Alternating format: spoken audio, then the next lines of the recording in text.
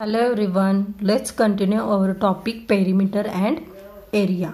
Today we are going to see one important example based on a area.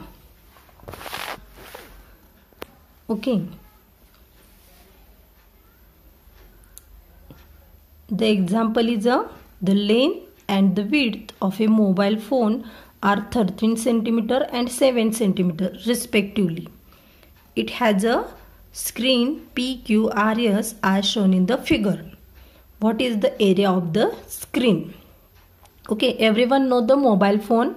The mobile phone is in rectangular shape. Okay, the mobile phone हा rectangular shape असतो आणि फोनच्या मध्ये जी screen असते तर पूर्ण फोनची स्क्रीन असते का? स्क्रीनच्या चारी साईडला थोडीशी मार्जिन असते फोनची, बरोबर. पूर्ण जो फोन असतो त्याला कडेने काय थोडीशी मार्जिन ठेवलेली असते, बरोबर का. Everyone know the mobile phone. ठीक आहे, तर मोबाईल फोन कसा असतो तुम्हाला सगळ्यांना माहितीच आहे. तर मध्ये जी स्क्रीन असते, ठीक आहे, let's see, ABCD is the rectangle formed by the length and the width of a mobile phone are 13 centimeter. म्हणजे पूर्ण जो मोबाईल फोन आहे त्याची लेंथ आणि विड्थ दिलेली आहे respectively. Okay, and it has a screen. तर पूर्ण मोबाईल असतो तेवढी त्याची स्क्रीन नसते, तर थोडीशी मार्जिन सोडून आतमध्ये स्क्रीन असते. ठीक आहे, तर ती स्क्रीन आहे ती PQRS. Okay, as shown in figure. इथं फोनची फिगर इथं काढून दाखवलेली आहे. तर ही इन्फॉर्मेशन दिलेली आहे. ठीक आहे, ABCD हा मोबाईल फोन आहे असं आपण समजूया. त्याची लेंथ आणि विड्थ दिलेली आहे आणि PQRS ही त्याची स्क्रीन आहे असं समजूया. Screen is also rectangular in shape. Okay, so what is the area of the screen? तर त्या स्क्रीनचा आपल्याला एरिया फाइंड आउट करायचं आहे. It means we have to find out the area of rectangle PQRS. ठीक आहे, so solution is ABCD is the rectangle formed by the edges of the mobile. ठीक आहे, आता हा ABCD हा रेक्टँगल तयार झालेला आहे जो फोनचे एजेसमुळे तयार झालेला आहे. ठीक आहे, त्याला आपण ABCD हे नाव दिले. आता हे जे आत जो रेक्टँगल तयार झाला आहे ती म्हणजे मोबाईलची स्क्रीन आहे. Okay, PQRS. ठीक आहे, आणि हा जो स्क्रीन आहे तो इकडे चारी बाजूला बघा एजेस सोडलेले आहेत. ठीक आहे, तर त्या एजेस किती आहेत बघा. The PQRS is the rectangle form by the living 1.5 centimeter wide edge alongside AB, BC and DC and a 2 centimeter edge alongside DE. तर आता ही फिगर ह्यांनी दाखवलेली आहे, त्याच्यामध्ये एजेस किती लेंथ आहे एजेसची हे सुद्धा दाखवलेलं आहे. ठीक आहे, तर खाली जी AD ही एज आहे ती किती ह्या स्क्रीनपासून 2 सेंटीमीटरवरती आहे. ही जी अंतर आहे ते 1.5 सेंटीमीटर. इकडची एज आहे ती 1.5 सेंटीमीटर आणि इकडची एज आहे ती 1.5 सेंटीमीटर. म्हणजे ही लास्टची एज आणि ह्या स्क्रीनची एज ह्याच्यामधले हे अंतर दिलेलं आहे. ठीक आहे, तर आपल्याला आता बघा मी सुद्धा ही मोबाईल फोनची मी फिगर काढलेली. तर बघा AB हे अंतर आपल्याला दिलेलं आहे किती 13 सेंटीमीटर आहे. BC ही पण हे अंतर म्हणजे लेंथ आपल्याला दिलेली आहे किती 7 सेंटीमीटर. म्हणजे लेंथ आणि ब्रेड्थ दिलेले किती आहे 13 सेंटीमीटर आणि 7 centimetre.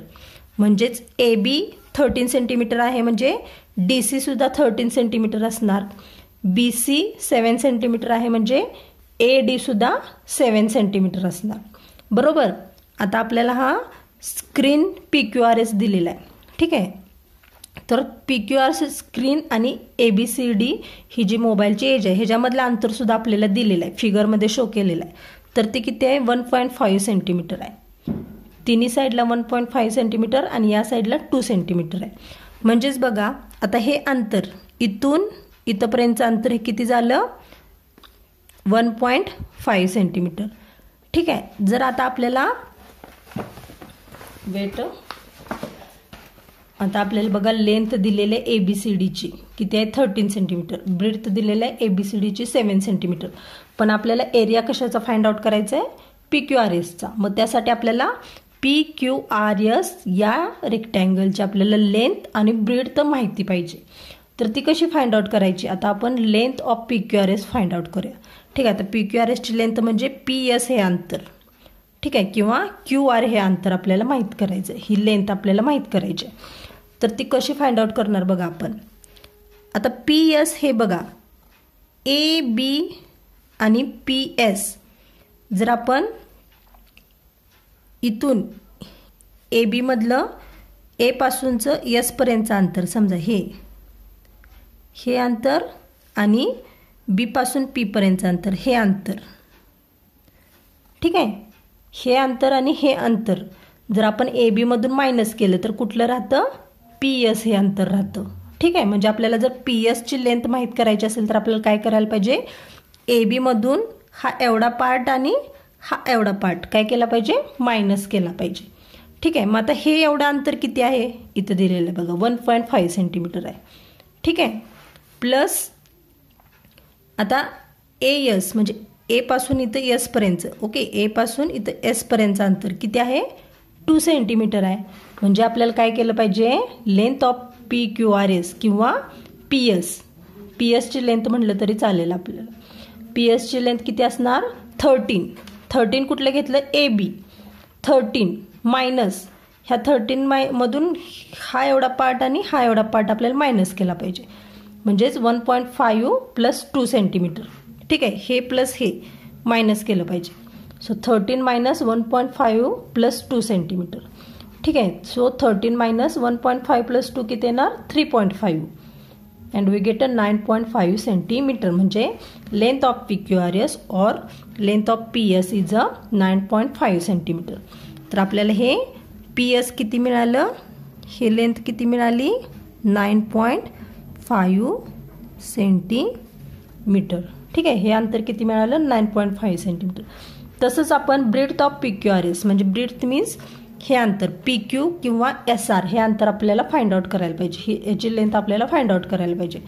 So breath of PQRS is a, आता बघा PQ हे आपल्याला जर अंतर फाइंड आउट करायचं असेल तर काय केलं पाहिजे आपल्याला, आता BC मधून हे एवढं हे अंतर आणि हे अंतर आपल्याला काय केलं पाहिजे, मायनस केलं पाहिजे, म्हणजे PQ एवढं हे आपल्याला माहीत होईल.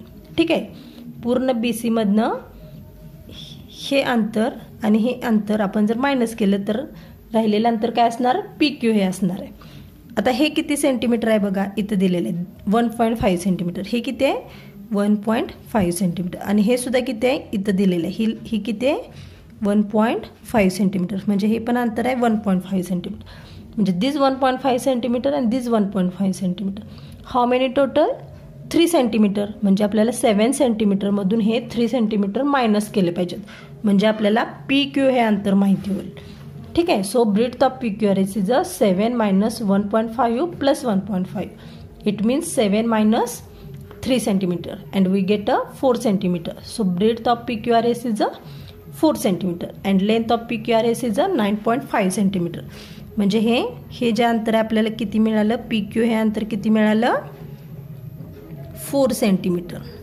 ठीक आहे, आता आपल्याला माहिती झालं PQRS ह्या स्क्रीनचं आपल्याला लेंथ माहीत झाली किती आहे, 9.5 सेंटीमीटर आणि ब्रीथ माहीत झाली किती आहे, 4 centimetre. Now we can find out the area of PQRS. So area of PQRS is equal to length into breadth and 9.5 into 4 we get a 38 square metre. It means area of screen is equal to 38 square metre. ठीक आहे, आपल्याला काय माहीत झालं, स्क्रीनचा area. आलं लक्षात. तर कुठलेही एक्झाम्पल सॉल्व करताना आधी तुम्ही हे फिगर काढून घेत जावा. ठीक आहे, फिगर काढल्यानंतर we can find out the length and breath.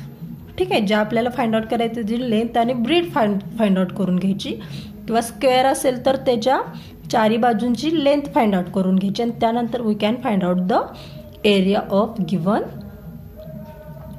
जे काय आपल्याला दिलेलं असते गिवन ऑब्जेक्ट. कुठल्याही ऑब्जेक्टचं जर एरिया फाइंड आउट करायचं असेल तर आधी फिगर काढून घ्यायची.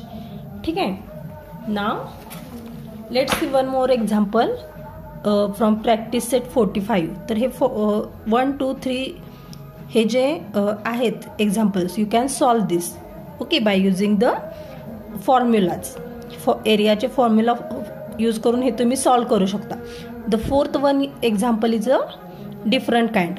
तर हे आपण बघूया. If the side of A square is a tripled, how many times will it's area be as compared to the area of the original square.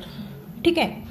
तर एका स्क्वेअरचे साईड जर ट्रिपल्ड असेल, ट्रिपल केली म्हणजे तिप्पट केली, तर how many times will it's area, तर त्या तिप्पट केलेल्या स्क्वेअरचा एरिया हा ओरिजिनल जो स्क्वेअर असेल त्याच्या किती पट असेल असं विचारले. ठीक आहे. समजा एक स्क्वेअर आहे, त्याची साईड्स जर आपण तिप्पट केल्या, ट्रिपल्ड म्हणजे तिप्पट केल्या, तर जो मूळ जो स्क्वेअर असेल त्याच्या किती पट त्याचा एरिया असेल हे फाइंड आउट करायचं. ठीक आहे. आलं लक्षात. साईड जर ट्रिपल केल्या तर एरिया किती पट होईल ओरिजिनल स्क्वेअरच्या. ठीक आहे. सो तर सेम एक्झाम्पल मी तर सॉल्व करून दाखवलेलं आहे. एरिया ऑफ स्क्वेअर आपल्याला फॉर्म्युला माहिती आहे काय, area of square is equal to side square. ठीक आहे. हे फॉर्म्युला यूज करून आपण एरिया काढतो स्क्वेअरचा. समजा एरिया ऑफ ट्रिपल्ड स्क्वेअर म्हणजे समजा तो स्क्वेअर ट्रिपल्ड केला, त्याचे साईड्स ट्रिपल केले. ओके. साईड्स जर ट्रिपल केले तर एरिया पण ट्रिपल्ड होणार. So area of tripled square is a 3 into side square.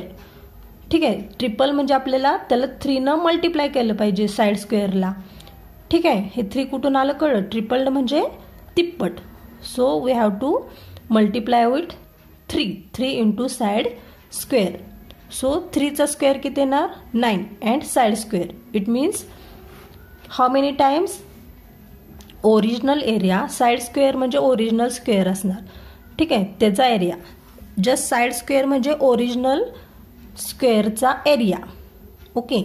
And 9 into side square म्हणजे तो ट्रिपल्ड स्क्वेअरचा एरिया झाला.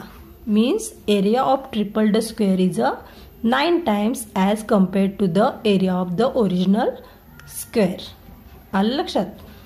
Area of the tripled square is a 9 times than area of original square. Now we have to stop here. See you again in next video with our next point. Bye. See you.